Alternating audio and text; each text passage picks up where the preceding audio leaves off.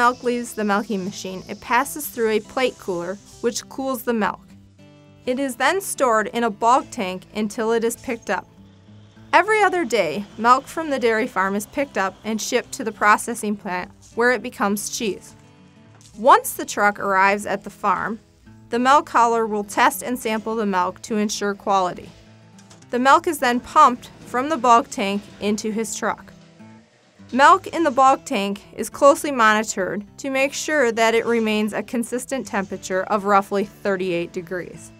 The milking system is then carefully sanitized to prohibit any pathogens from entering into the milk.